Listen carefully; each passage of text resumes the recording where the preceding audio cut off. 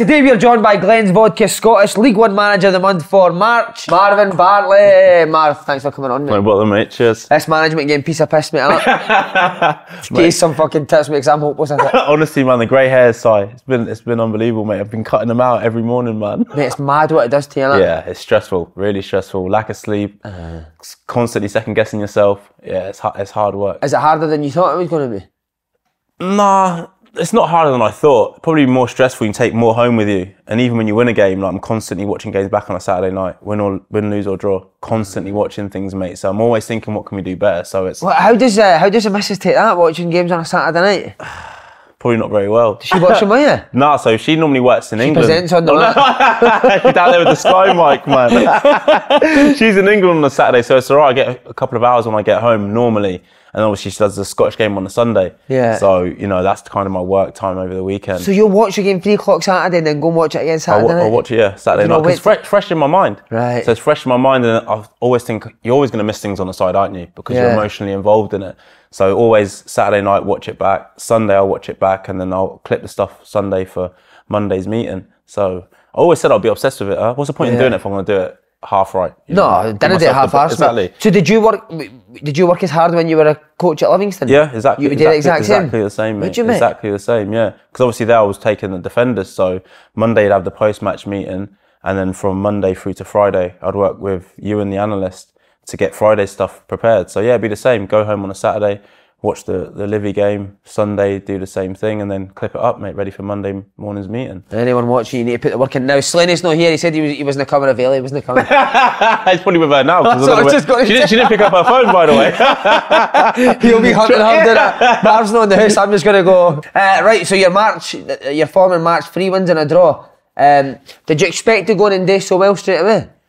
No, you always think you can go and affect things, don't you? Obviously, you know, the previous manager had lost his job, so I knew some things weren't right. But for me, between me going in the end of the season, it's all about trying to implement things ready for next season. And the boys, to be fair, it's down to them, isn't it? You know, they took it all on board. They've worked really, really hard. And, you know, they got the kind of rewards for that with the results. So you always believe in yourself. You always think you're going to do things well. It's just kind of a time frame to do it. People always think you can go in, wave a magic wand, and after a week, if you don't win the game, people are, oh, he's not making a difference. There's no impact. But it does take time. But as I said, some pick it up quicker than others, player-wise. I've asked a couple of managers this year who have just taken over his jobs. Did you have a clear way that you thought you were going to go in and play? And did that change when you went and assessed the squad? I always said, genuinely, whatever team I'll go into, especially if it was mid-season, I would do the best thing for those players within the building. Because, you know, if I want to go in and play, say, long ball and I've got nobody over 5'7", it's not going to work. You know, the same thing if I want to play pure football and I don't have technical players, it's not going to work. So people talk about philosophies, etc. Yes, I do have my own, but I have to implement that over time. I always said I'll go in, do the best formation, the best kind of style of play to give us the best chance of winning with the squad I have. And then over time, I'll change it to, you know, what I see and what I want to do. How much have you mirrored kind of how Livingston do things Monday to Friday at Queen's? It's very different. I've changed our day off, for example. Right. You know, and why was that? Because I've always believed that, you know, having a Wednesday off makes no sense for me. If you're playing on a Saturday, normally Sunday you're off. Monday's a cool down if you played the Saturday. So you train once a week. It's a Tuesday. Because come the Wednesday you're off again. Thursday you're thinking about Saturday's game. So I wanted to, you know, get more stuff into the players. You know, it's about working smart, not working ridiculously hard. So Tuesday and Wednesday, the boys who have played Saturday will train. So I can get more into them, more information and more time on the training pitch to kind of iron out things. So I changed that straight away. So yeah, it's a lot different to probably what we're doing at Livingston, but everyone does things their own way, don't they? Yeah, cool. So with that in mind, how long were you thinking about how you would work a week and not just that, but everything? How many years have you kind of thinking about how you would do things when you finally got the job? Probably since age about 24, 25. Have you, mate? Yeah, this has always been my plan to go into management. Didn't know when it was going to happen.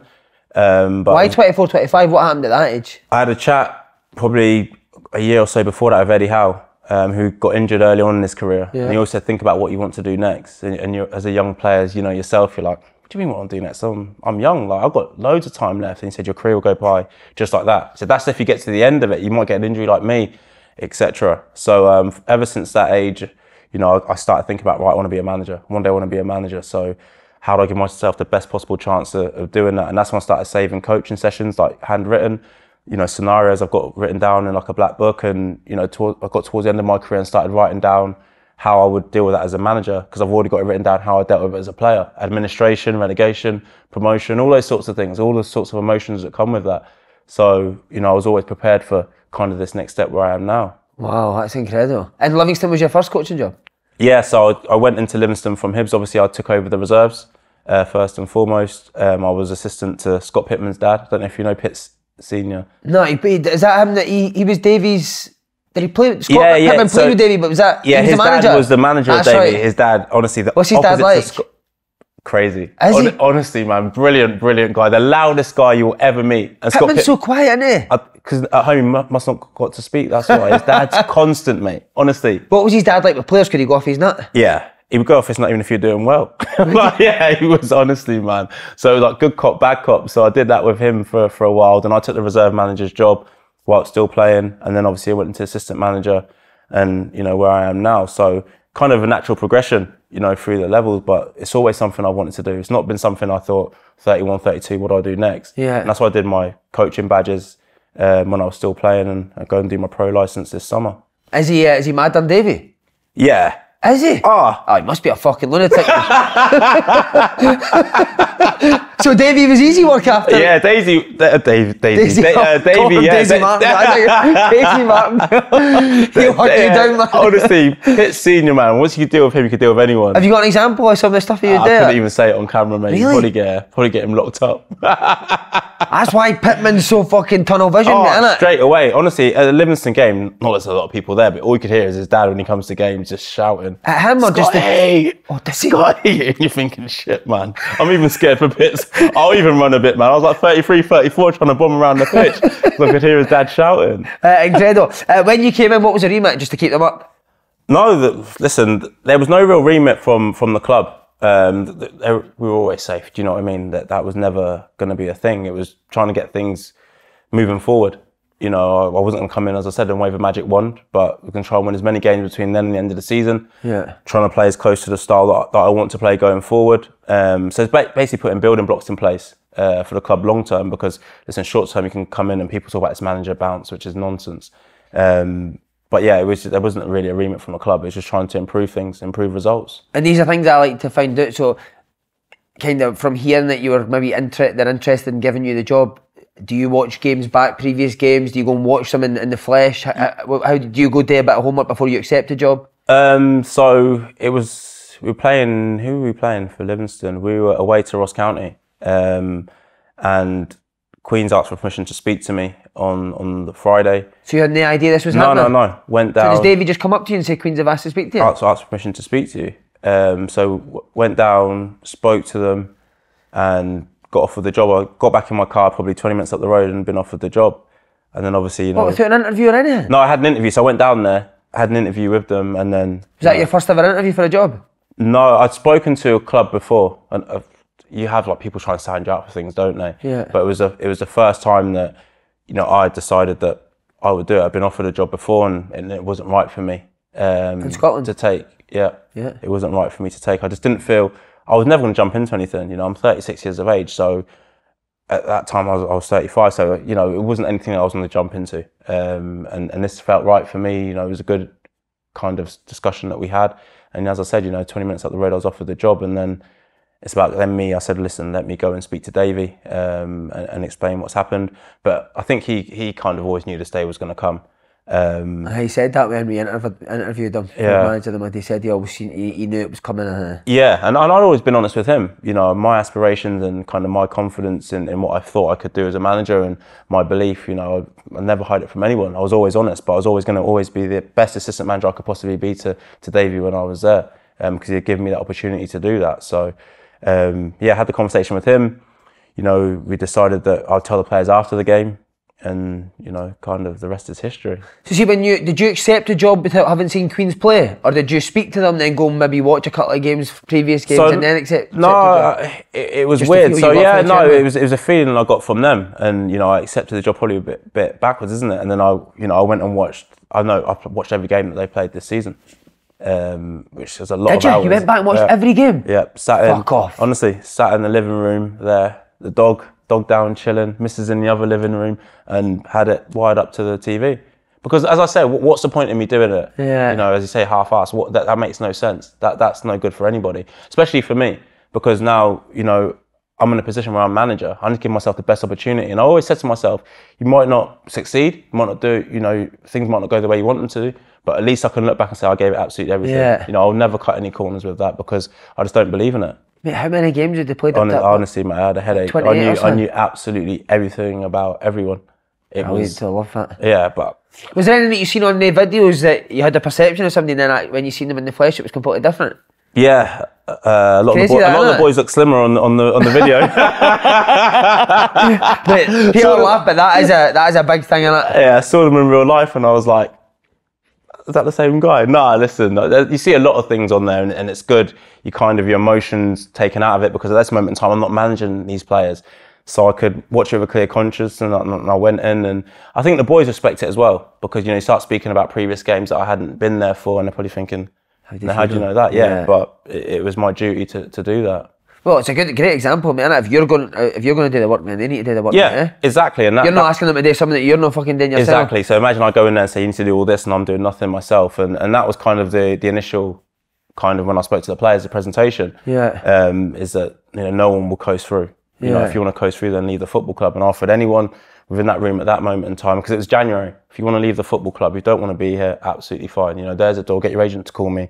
And we'll do what we can to allow you to leave the club. If you're going to be here, you're going to work hard. I always describe it as a journey, you know, and your contribution to the journey might be that you're my top goal scorer, you're my goalkeeper. It might be that you never play a game for me, but when you're around, be a good guy, be a good person. You know, always be yourself. Come into there, be yourself. You know, it's always leave your ego at the door though. I'm not interested in egos. We're in here to work hard together, but I want you to be yourself. Don't come in and think you have to be somebody else, you know, and always just be a best version of yourself. Because if we're all doing that collectively, it gives us a chance. And, you know, and I introduced something as sappers and energizers.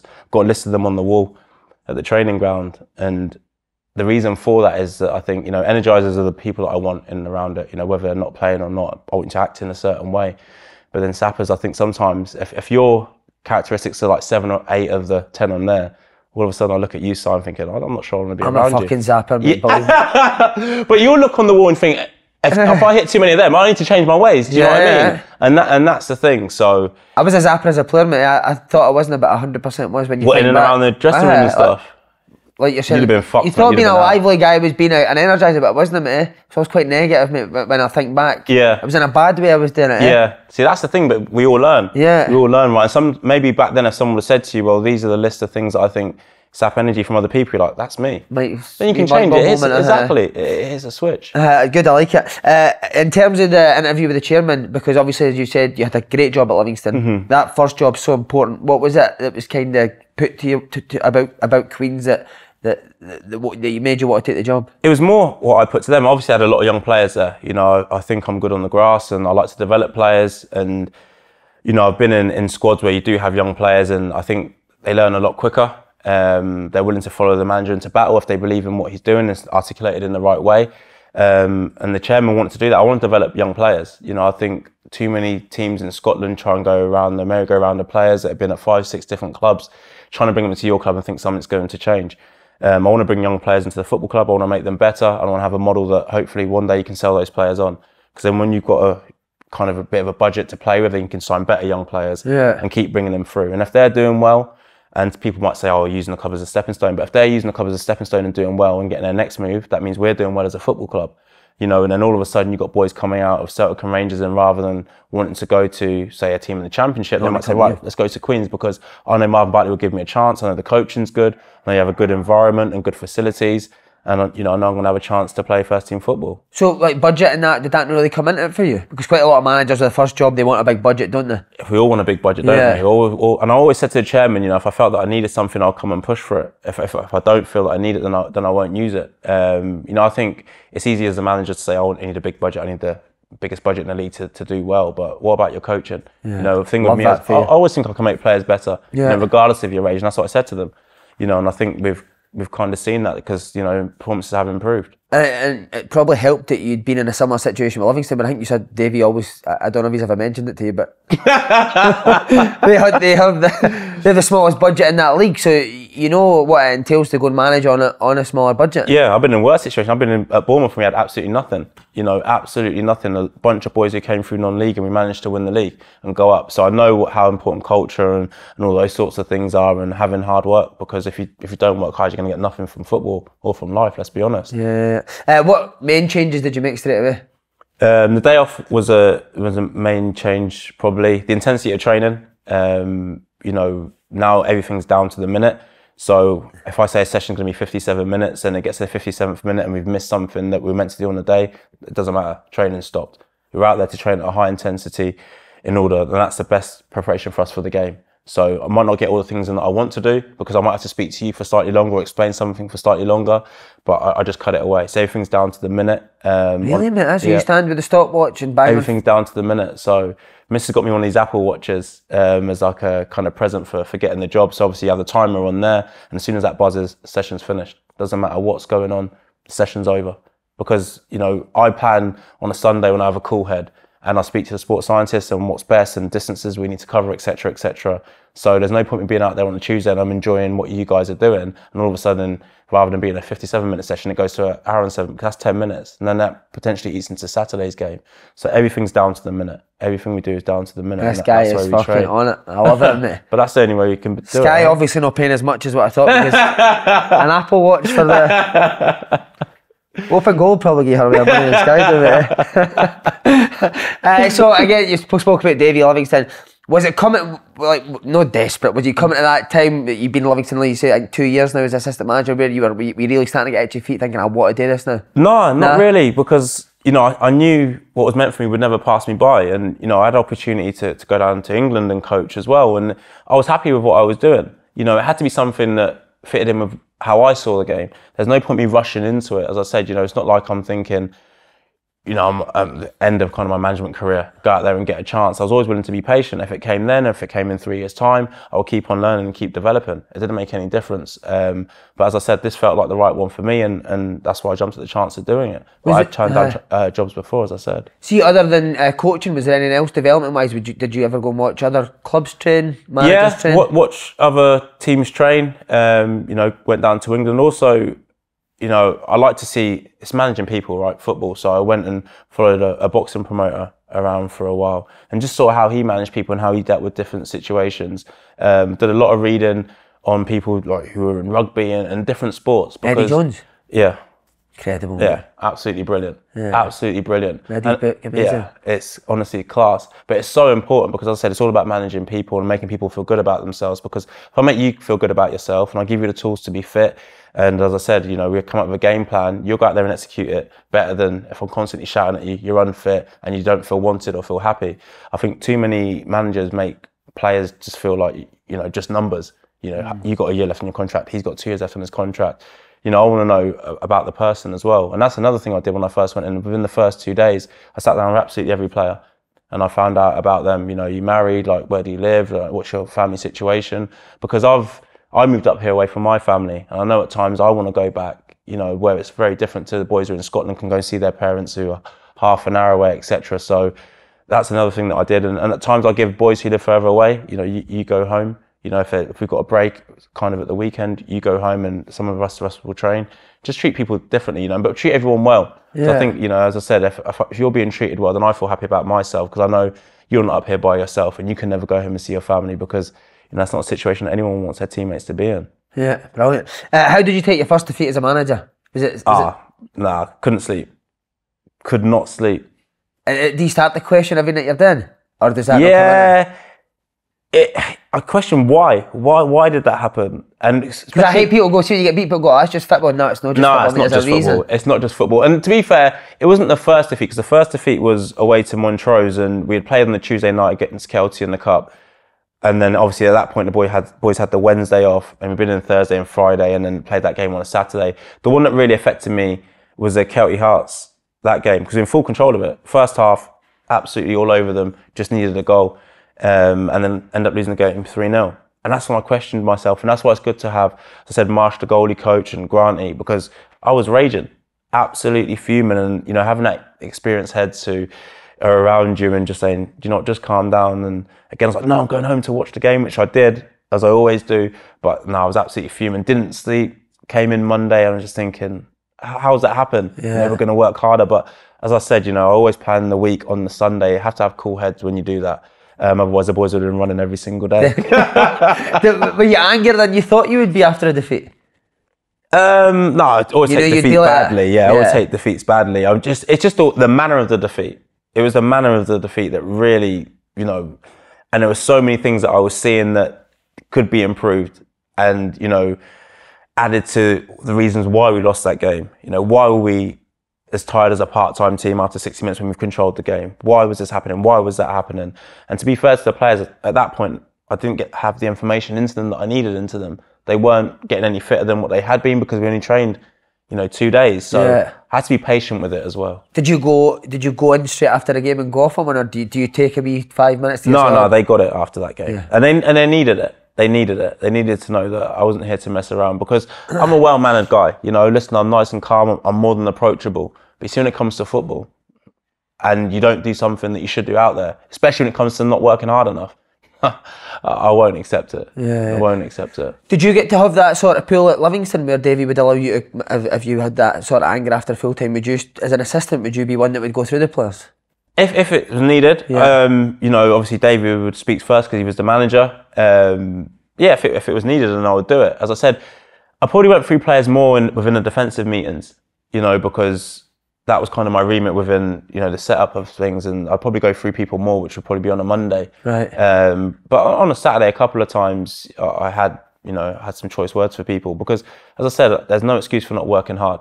And, if we lost a goal, or you didn't have to lose a game. If we lost a goal with something that was wrong, I wouldn't accept it. So I react the same way. If we win 5-1 and we make a mistake that leads to a goal, we make a mistake that we shouldn't make, I'll deal with it the same way as if we've lost 2-0. It doesn't make any difference, because if I only react in that way when we lose 2-0 and it's like, Si, it's all right, we lost 5-1, don't worry about not tracking that man back. It's a mixed message. Yeah, you fucking track back. Yeah.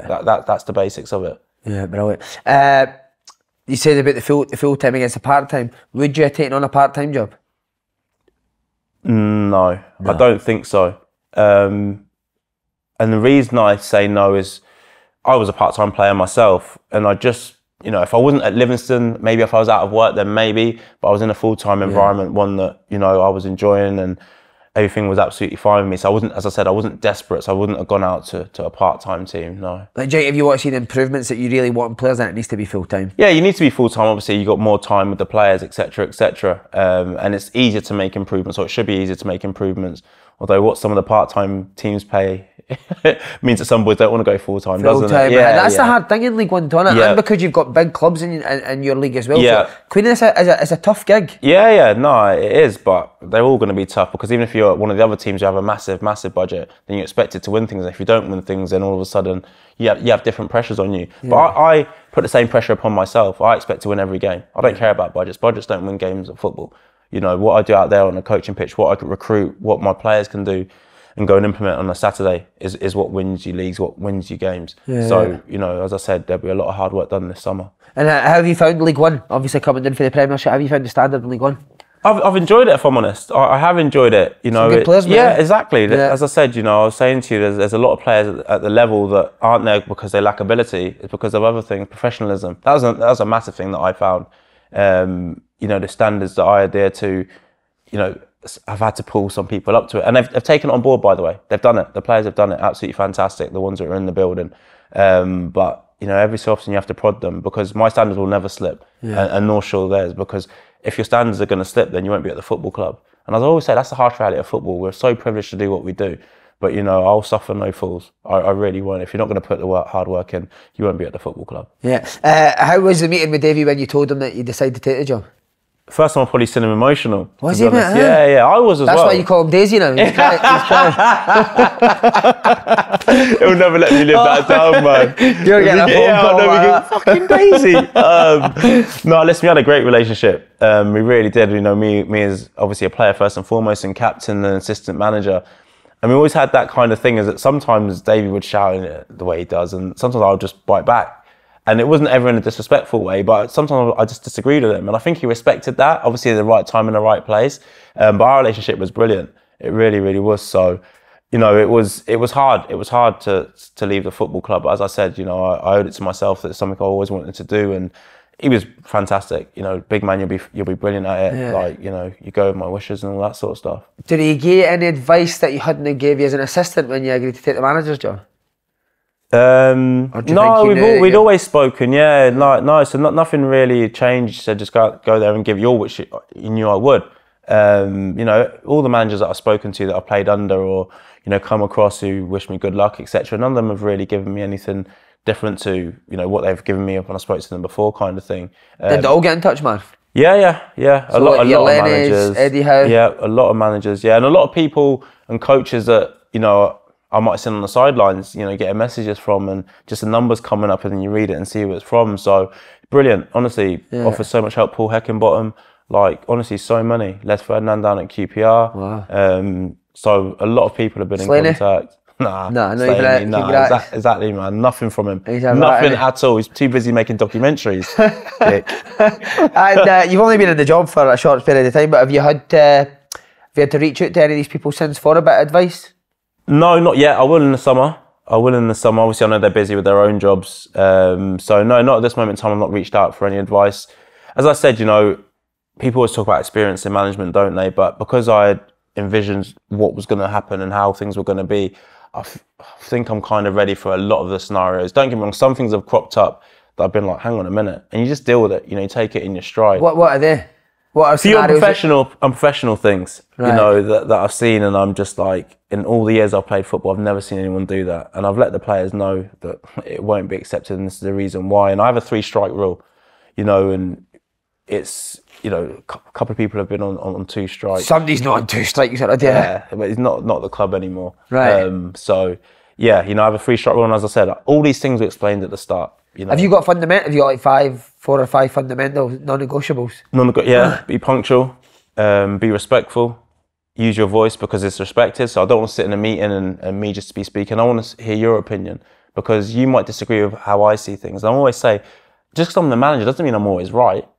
So, you know, we have to talk, we have to understand these things. You might say to me, Gaffer, I want to attack in a different way, or I want to defend in a different way. If there's a reason why, always have a why. This is the reason why, I'll take it on board. And guess what? We'll come up as something as a team. We'll come up, exactly, everyone together. But if you just say to me, oh, fuck that, I want to attack, I just want to attack, and like, attack how? You don't have a reason why, then you'll be shut down. But if you have a reason why, always willing to listen.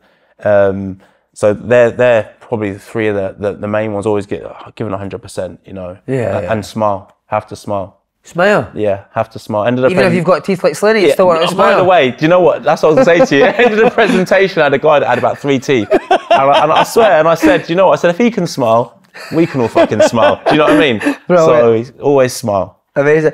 Just on Davey, because I was obviously surprised at the setup, and you're talking about the meetings, post-match, pre-match meetings.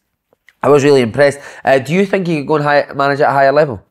Yeah, I think every manager, you know, has ambition to go and manage at a higher level. And, you know, I've worked with Davey and definitely, you know, I think he can go and just get the opportunity, isn't it? It's somebody giving the opportunity to do so. You know, going in front of a board and convincing them that you're the right man to take it forward.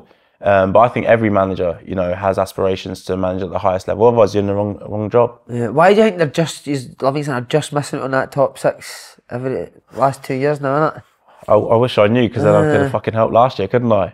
It's crazy that, isn't it? Yeah, it's tough. It always seems to get to a certain point, and is it maybe squad size? Maybe is it squad size? It might be pressure. It might be, you know, all of a sudden you go under the radar, and it gets to 4 or 5 games before the split, and everyone's looking at each other. Then, and then all of a sudden the paper's saying, "Oh, Livingston are in the mix," and you're thinking, "Shit, like we've gone under the radar till this point." But hopefully they can still do it. Listen, they need a few favours, don't they? Yeah. Come this weekend, but it'd be massive if the club can get in the top 6. A standout manager you want to, and I know he's a big, massive influence on you, Eddie Howe. What a job he's done at Newcastle. But I know that doesn't surprise you. I spoke to you before, and you think he is elite. He is elite. He is. There's no doubt about it. And as I said, we spoke about this before, and when he was due to come up to Scotland, etc., etc. Fantastic manager. Doesn't surprise me at all.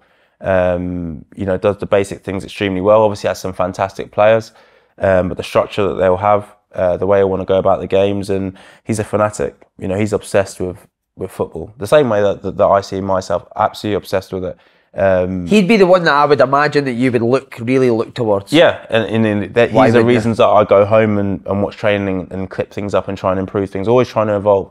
Never ever settle for where you are. And I have an age in my mind where I know I'll walk away from football management no matter where I am, because I'll put that much into it that I can't do this for the rest of my life. It's impossible. I couldn't be a Roy Hodgson, for example. Do you know what I mean? Loves it, mate, doesn't yeah. I'd probably look more like Morgan Freeman at that age, but yeah, do you know what I mean? I couldn't do it at that age. I know that. I know that because how obsessed I am, how demanding I am on myself. The hours that I have to put in. You can't do it forever, and he's exactly the same. And towards the end at Bournemouth, he started to look, probably like a 20-year-old rather than a 15-year-old. He looked a little bit older, didn't he? And he looked refreshed again. When he came into the Newcastle job, and everyone needs a break in this game, but he is the one that him and Paul Heckingbottom. Scotty Allen was on the podcast Monday and was raving about Paul Heckingbottom. Brilliant. Absolutely as a coach, brilliant. Fantastic coach. Out on the grass. As I said, a real simple message. The way he wants the game played. No surprise he's second in the league in the Championship with Sheffield United, because again he articulates himself extremely well. He's demanding of his players. He's respectful of his players as well. But there's no grey areas. There's no grey areas of what he wants to do and how he wants to go about his, day to day, and obviously on the weekends. And I'm kind of the same. I have the kind of fit in or fuck off.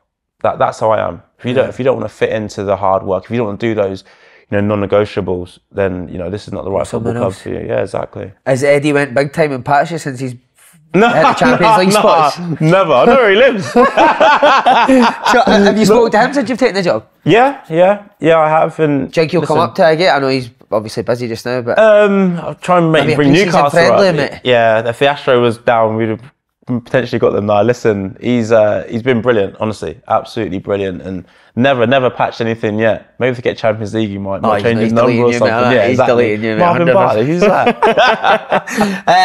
How close do you think he was to getting the Celtic job or taking the Celtic job? I know he was offered it. What, you want a percentage? Or, yeah. If I'm just guessing? Close. Yeah, very, very, very close. And there was rumours at the time that you'd be part of that staff. Was that just rumours? Start again, huh? I don't know, mate. You have to tell me. I've not spoken to him about that. Do you think he would? He did done well at Celtic. He's obviously proved that. Yeah. But listen, look what Ange's done. Yeah. I don't think anyone could have done better than what he done. From what he inherited to where Celtic are now. It's incredible, mate. Yeah. I don't think. And by the way, if an Eddie Howe had done it, people would have been talking about him getting a Man United job or something like that, a massive job that comes up. And that's why people are speaking about Ange in the same way. What he's done is unbelievable. You can't give the man enough credit, because he's inherited a team that was heading in the wrong direction. Recruitment was all over the place, and now look at them. Got every spot on now, don't but he's made it hard for all the rest of us, hasn't he? Because everyone thinks it's just normal. You've got a magic wand, and he's got the fucking magic wand. What about in terms of in the long term? What will Marvin Bartley's team look like? I want to play football in a certain way. I want to be high energy. I want to press. I want to score goals, attack in a certain fashion. But play football the right way. I want to see that. And people always say, "Oh, you can't do that." Yes, you can. But you have to do it out there on the training pitch. You can't just go on a Saturday, right, boys, let's go and pass. Exactly. And keep evolving what you're doing, because I already see teams, stopping certain things that we're trying to do. But I always look back on things and with the coaching staff and say, how would you stop us? And we might say, oh, we'd shut that player off or shut that player off. And then we have to come up with different things. So in training on the Friday, we'd be like, right, if that's shut off, this is the next option. Sure. Because they can only shut one thing off, can't they? So if you keep evolving game by game, then they're always a step behind you. But if I just say, oh, we're winning games of football, just stick to this way, sooner or later, somebody will be able to stop you, and then you'll be out on the pitch and you're stuck. Yeah. So we're always trying to evolve. And as I said, in pre-season, we'll really hammer that. So that the players have got an idea of any scenario that comes in. Exactly. Well, that's what we do. Yeah, so if I've got the ball and I should be playing to your feet, for example, and then that's shut off, then there'll be 2 or 3 other options. And the other 2 options will realise that side's cut off. So now it's time for me to come into the game and do my bit. But they also realise that if Si's to get the ball and I'm to run in behind, then that's it, goes to Si and I'm off. If we're all on the same wavelength, absolutely perfect. And that's something that, does go wrong from time to time. And I always pull boys up on it, like, why have you done that? And give me a reason why. As I said, there always has to be a why. And they say, listen, I've just messed up. Hold your hands up, that's fine. That's strike one. And in terms of coaching and training, do you take everything or do you delegate to your coaches? No, delegate to my coaches as well. It's not just about me. If you're going to be successful, you need people around you. So as I said, on a Sunday, I'll come up with what we're doing for the week. you know, whatever it might be for the whole thing. So the goalkeepers know when we need them. The boys do an extra fitness, you know when they can dip in and out, etc., etc. And then Granty will come, and on Monday will come, and we'll put it on the board what we're actually going to do. And then, you know, Granty will go out and set it up, and, you know, I'll dip in bits and bobs. But I think it's important for a manager, you don't want to hear my voice every day, you know. So sometimes I'll stand there and watch and I'll take nothing, and other times I'll step in. If the standard's poor, then, you know, I'll let them know. And normally, you've been a player yourself, it rises when that happens. But the tactical stuff, you know, that's probably when I come in and I'll do my bit and Grant will do his bit, so you just bounce off each other. You were saying Davey designated you to take defenders. Have you went with a similar route where you give a coach a certain area of the pitch, or is it more generic? No, it's more, yeah, so when we do split, so we always split. Twice a week we always split. So that's defenders and... Defenders, defensive-minded players, one end, and attackers and attackers-minded players the other. And then do you switch them? No. I'll always take the defence. Right. So it'd be in and out of possession stuff. So trying to introduce it slowly at this moment in time. As I said, in pre-season we'll really hammer it home because there's only so much the boys can take on board. So I do a lot of visual stuff. I like to do visual, obviously out there tactical, and then, you know, verbal. Then I'll sit them in a room and we'll speak. But sometimes on the pitch I'll move them around and say this is what you need to do. But then training's recorded, so, you know, clip it up and show them this is what you need to do, and also show them doing it well and doing it badly, and the results of them doing it well and doing it badly. And, you know, we've lost goals from doing things that we should be doing better. For example, against Alloa, we did something and I highlighted it, and then we did it against Dunfermline and we could see the goal from it. I said, well, listen, against Alloa you got away with it, but I warned you, about this, and then Dunfermline punished you for it. So hopefully, you know, we'll learn as a group that you can't take liberties. You know, we have to put the hard yards in, otherwise, you know, you're going to lose goals and lose games. And that clipping training, I'd imagine that Queens were in a clipping training before you came in. No, I don't think they... Were these things that you asked for, like, if I'm going to come here, this is what needs to happen? No, so I came in, I didn't realise training wasn't recorded, and I asked the board straight away, and it was sent up. You know, we've got the video cam, was sent straight up. So it allows me to do that, and I just plug it in after training every day, downloads, clip things up, and I might pull you in, and it might be a specific with you. You know, this is what I've seen, etc., etc. Just be wary of this, and this. And it takes a lot of time. Don't get me wrong, it takes a lot of time, and bigger clubs will have analysts that will help with it. Yeah. But I don't have that at this moment in time. An analyst that works, one that works remotely, but in terms of training day-to-day stuff, you know, that falls upon me, and I'm more than happy to do it because it's my job. Yeah, like you say, no stone unturned, mate. Eh? Exactly. Million miles away from when you played non-league.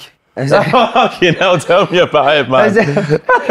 Is there any managers that you had there that you thought, I'll never be like that? Yeah, I've had some of them in the pro game. I'm not going to name any names, and I'm still looking for jobs. What was it? What was a certain thing that a manager done when you were a player that you hated? Just shouting without any reason as to why. Why are you shouting? Like, why are you screaming my name?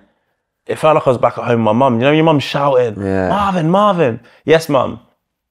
And then she'll say nothing because she's downstairs. And she'll make you go downstairs and she'll be like, can you put the kettle on? I'm like, nah. I've been upstairs. You called me right downstairs to put the kettle on. Yourself, yeah, exactly. Come on, hen. Yeah. So, like, or a club manager commentating through again? Yeah, just constantly shouting, constantly saying, do this, do that. And I'm thinking, I'm out here for a reason. You're there for a reason. You know, and that's why now I never play the game from the side. I'll try and help you do things. You know, I'll show you away from it, but the players are out there for a reason. I always say to them, whatever you see as the first decision to make is normally the best decision. Forget about what I'm saying. It's easy from the side. It's like FIFA, isn't it? Oh, hit that 60-yard diag. Oh, yeah. All right, Gaffer, you go and do it. And I'm shelling it everywhere. Come on, man. Curly toe. Curly toe. Other big names you worked with, Alan Stubbs, Lenny. How did you find working under those two? Yeah, both very, very different. Lenny's the best motivator I've worked under. Genuinely. Really, mate? The best. Wow. The best. Like, I remember going to the Edinburgh Derby and he gave a speech that, honestly, man, you could have run through a brick wall. Like, honestly. Was that more to a group, Lenny, in terms of motivator? Or was he good coming to you individually and motivating you? Yeah, more as a group. More as a group, yeah. Said, like team talks, yeah. But it's also, when you went in his office, you couldn't meet a nicer man, you know, that would want to help you with absolutely anything. Yeah. Sometimes you cross the white line for training and you'd be like, Lenny, give me a break, man. But, you know, honestly, one-on-one, fantastic. You knew it came to a good place, didn't you? Yeah, you did. I used to ignore him at times, man. Him and Effie, honestly, a story about him and Effie Ambrose just quickly. So we were doing the boxes on a Friday or whatever, and Lenny used to join in. But it was muddy as anything. I had the Astros on, and big Effie, man, gone straight through, Smashed him. Lenny up in the air, comes down, lands on the floor. Lenny gets up. Effie's still on the floor because he slid. And Lenny's like that on him. You big. Oh, honestly, man, brilliant guy, brilliant time. That's incredible, mate. Lenny was honestly class, best motivator, best. Yeah. I had him in the reserves, mate. I thought he was really good as well. Yeah. I just want to ask you nearly there, mate. Just managing past teammates. So, how would Marvin Bartley deal with Jason Cummins? Send him to Australia. That's that's 3 strikes in a day. Oh yeah, he'd have been gone, mate. Honestly, you like catch like that, don't you? You always feel that, you know, Jason's obviously been absolutely brilliant going across there and stuff. But I would like to have actually worked with him.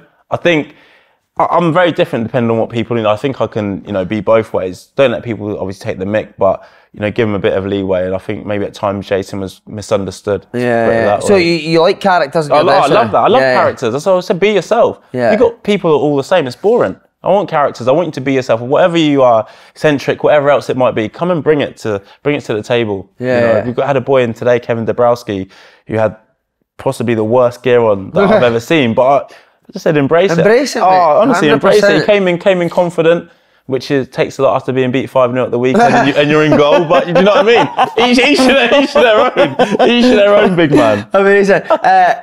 Summer's coming up. How important is recruitment? That is a massive thing for getting that right. And how are you going to go about that? Are you going to watch games? Are you going to go to games? You got a scouting team in place? So I've got people helping me in terms of players down in England, kind of at a non-league level, and that's probably where we'll recruit from if players are going to come up the road. And you know, obviously I'll watch games up here myself. Great asset that, mate, that you've got people down there at that level. That's what I mean. And you know, as soon as the January window closed, obviously the February was open for loans, but I created profiles for positions that I thought we would need.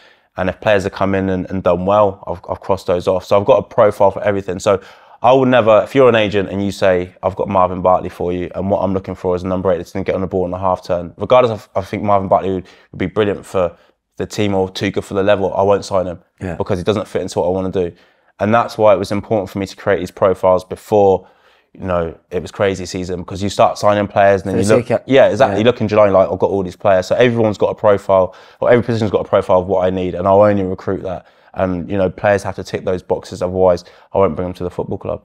Brilliant. For the remainder of this season, what's the aim? You're in the playoffs just Win now, Saturday. That's it. Win Saturday. Just win as many games as you can. That's what happens. That's what I said to the players when I came in. Just win the next game. Take care of your own business. Because guess what? If you win a game of football, you close a gap on the teams above you. You lose a game of football, you allow them to get further away from you potentially, or the teams beneath you to close a gap. So who cares about all the outside noise and what's going on elsewhere? If you win your game of football, you get the 3 points. It's banked. No one can take it away from you. Brilliant. And then for yourself, aims in the long term for management? To manage at the highest level. You know, I've never hidden away from what I want to do. You know, everything's about building blocks. In order for that to happen, I have to be successful here and do the right thing by Queens. But if I'm talking long term and the end game, I want to manage at the highest level and I want to win trophies, and I believe I can do it. Some people think he's arrogant and speaking that way. It's not that. It's that I believe in myself, and the day I stop believing in myself, I'll stop being a manager, because it means that it's not for me anymore. And when you do get to the top, will you patch up and go interviews? 100%. Oh, man. Cheers, mate.